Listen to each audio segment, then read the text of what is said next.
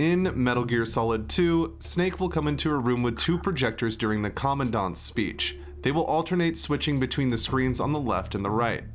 Snake can interact with the controls and switch the current screen showing the speech. If you do this too much, it will trigger a cutscene where a couple of Japanese models will appear instead of the lecture, which ultimately leads to Snake being humorously discovered by the Marines.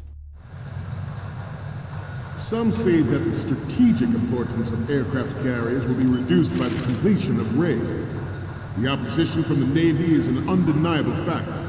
There is a lot of pressure from Navy brass, especially those with submarine and air background. Not to mention interference from a major player. But this project is vital to the Marine Corps. The enemy is sometimes closer to home than you think, gentlemen. Always bear that in mind. Ours is not the only military project devoted to Metal Gear development, but it cannot be more difficult. Snake, you okay? Snake! Snake!